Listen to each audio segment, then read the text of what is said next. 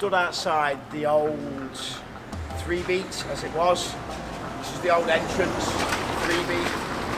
I always wanted to work at 3 Beat because 3 Beat was like the shop. It was one of the biggest shops in Europe. One of the first people to send records out. When I lived in Skegness, it was like there was no record shops there. I used to travel to Nottingham or to Grimsby. I think there was a shop in Grimsby called Industria.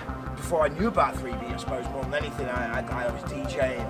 I started DJing at the age of about 14, and I used to play in a kids' room. And I was playing just to kids, all sorts of whatever it was, just to get out and play records. They weren't necessarily the records I was into. It was just playing records was just great. I just loved holding them from the first record I ever bought. And I started DJing. I actually got my first job DJing in a club from doing the kids' room, which is quite ironic.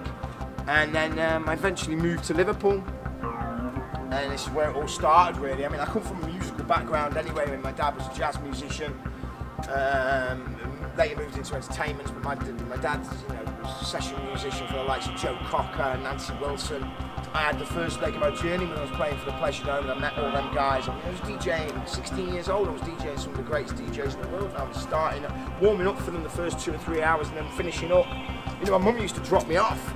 Used to pick me up and drop me off from the club. He used to finish at like 5, 6 in the morning and just pick me up. So I remember this hallway here. I used to walk into the shop here now. Spaces, if you like, on the wall, these silver plaques. They were everywhere.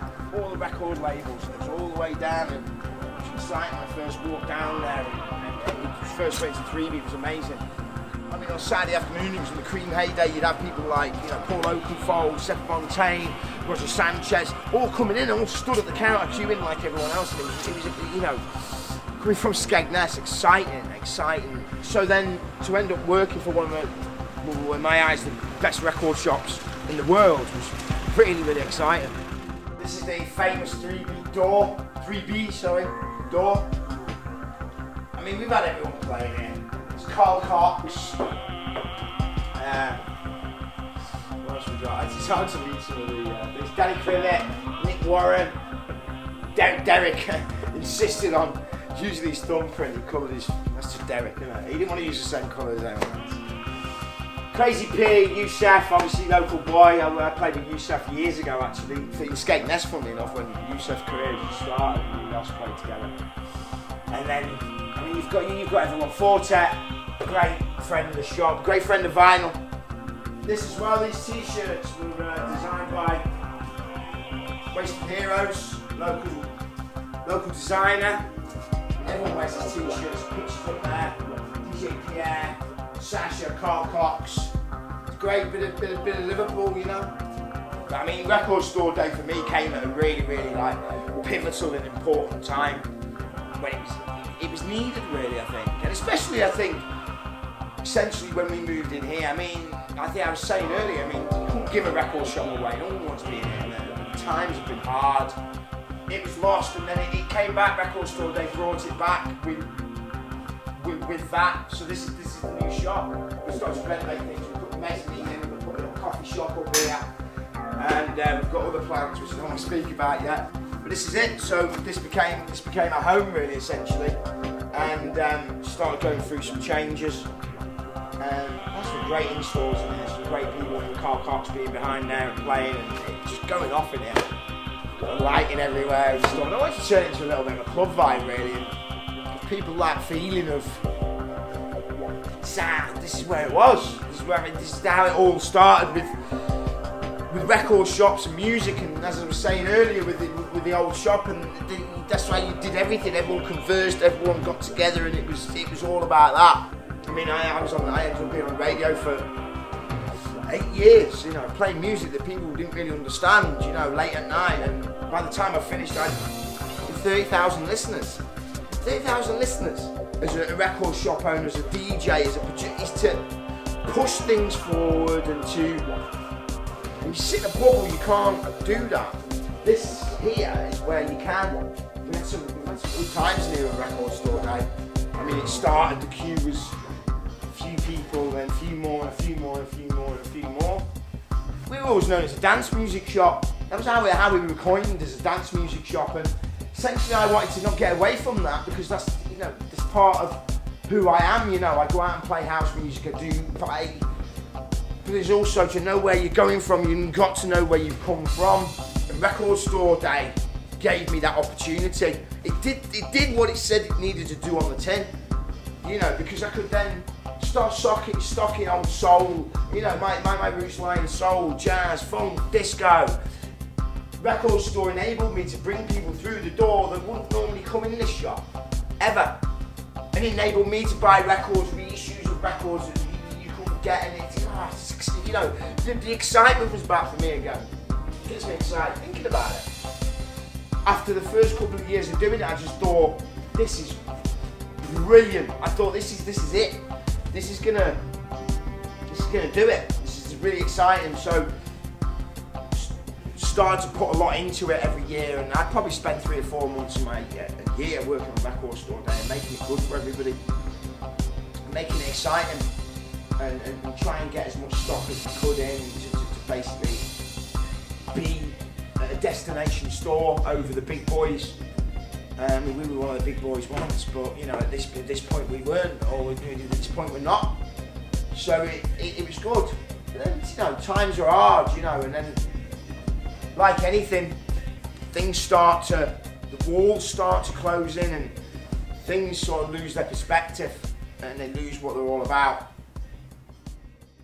So after I was in the shop when we were in the old building there, for a few years, things were really flying. You know, we had label management, we had the record shop, we started digital, because digital had sort of kicked off. We moved shops, we decided to move, and because we had more office space up here, and so we moved to this location here. And I remember up there we had label management, and we had 3-beat digital, and then we had the shop here. I mean, over the years we've had everybody. I mean, Sasha in the old shop there did his first album launch in there. It's the 3-beat office. Keep saying 3-beat. Stuff everywhere.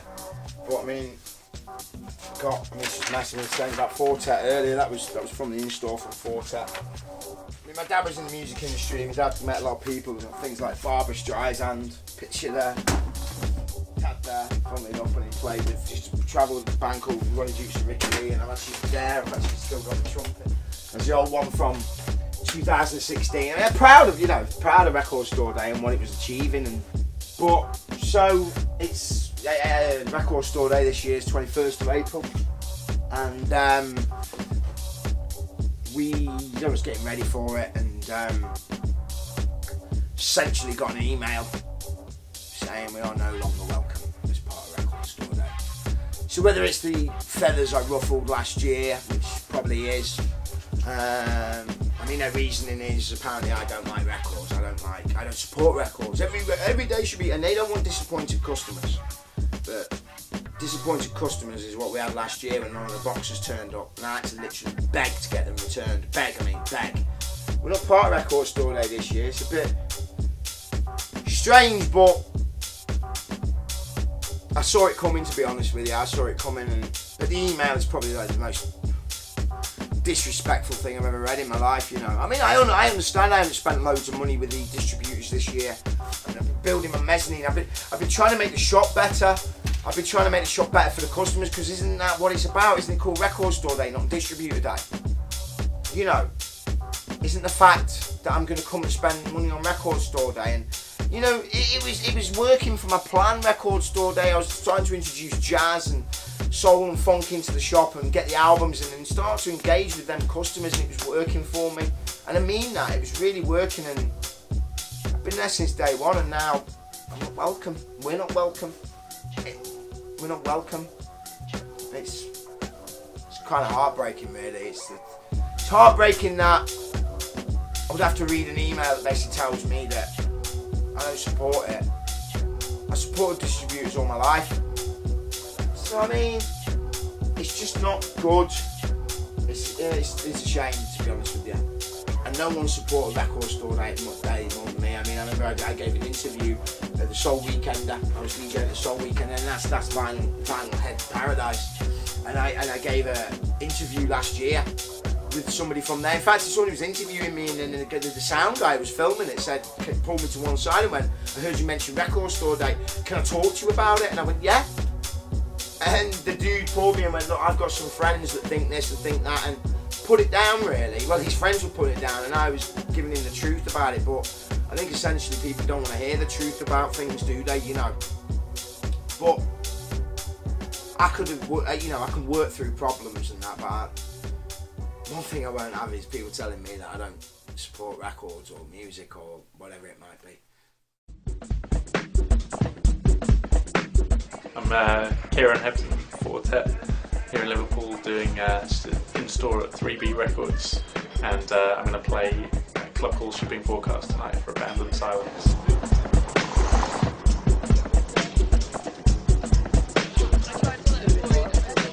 Yeah, it's just wicked, like people can come by after work or college or whatever and just check out a bit of music, and I think it inspires people to remember about buying records direct in a record shop, you know, just becoming like a rarer sort of thing. And I grew up coming to record shops exactly like this one, and you know, going after school or whatever and listening to like new records that were coming out. And that's how I was kind of learning about music, and how I got my first record deal in a record shop, just like this. I got everything started for me in record shops, and so really believe in them. People often say to me like, oh, you know, I want to start doing music, what should I do? And I'm always like, go hang out in a record shop. You know, that's where people who care about music probably are going to be. You know, don't just randomly send a CD to like a record label or something. Go play it to people in a shop or something. They'll actually give it a listen, and you'll meet people in the shop that are in the same situation and stuff like that. So yeah, something like this is a really, really good thing. You know? Seeing a record shop packed out at like 7 o'clock at night and people buying a lot of records as well, it's all cool. So last year, I think, was the first telltale signs for me that things weren't, well, people might have thought it was, but for me I felt it wasn't. It was getting a little bit difficult. It's getting, you know, the rules and regulations to it were getting a bit unrealistic. And I care about the shop, care about the customers. I mean, I really do. I want to do good for them, and I want to. So I take it seriously. I throw myself into this record store day, and it wasn't all about one day. It never has been about one day for me. I've spent all my life in record shops. Just leave school and go. So it ain't one day, but if that one day is the platform, you know, the excitement of a young kid coming in, you know, his first record. I mean, so it's important. It's an important thing. It's important. Then the year before last, it was becoming like difficult to actually buy the records that I wanted to sell. Essentially, it's to put bums on seats if it works, to basically make awareness of vinyl, basically to get people to buy records, to visit the record shop and want to do that day in, day out, and to bring back that buzz of record shops. Let's nurture it. Let's make sure it does what it's supposed to do. It's not then change what it's all about and change the actual rules to suit a select few. It's not about that. I started to have problems, and essentially I spent a lot of money with some of the majors, and I felt that more from Warner Brothers. I spent a battle even trying. I mean, Warner Brothers wouldn't even deal with me, you know. And I like I said before, I worked with EMI, I've worked with everyone. I remember in the old 3B, getting a box like that of records. And it might be like, I remember Root Box, for instance, by Robbie Williams. Bang, stamp, Root Box, Root Box, Root Box. No one knew what it was, but it was all house mixes and that. Now, for the major labels to sell that to people, they needed us, because we were the top of the tree in dance music census. So what they want to do is, they want to change the profile of an artist. Who do they need? Us. Because that's how important we were. We were what they called taste makers. And so, if anything, and I think I've supported the majors over the years a lot. I'm passionate about what I do. You don't want me on your case, because I'm not going to just go, hang on a minute. Yes sir, no sir, thank you very much sir. I won't do that. Why would I? I've been in this business all my life. So last year, those boxes that didn't turn up from 2 major labels, killed it. I mean, we had customers upset, angry, the whole thing, and I remember being stood on here, passing down records and seeing this guy, there's a little kid here trying to buy a Beatles record, and I'll never forget it. Some guy snatching it out of his hand. Snatching it out of his hand because there wasn't enough copies of it to go round. Standing in a queue for 2 hours, 3 hours, 4 hours, 5 hours, 6 hours in pissing rain to not even get what you want. So the fight went on last year between me and the majors and between Record Store Day themselves. So it was concerning me, to be honest with you.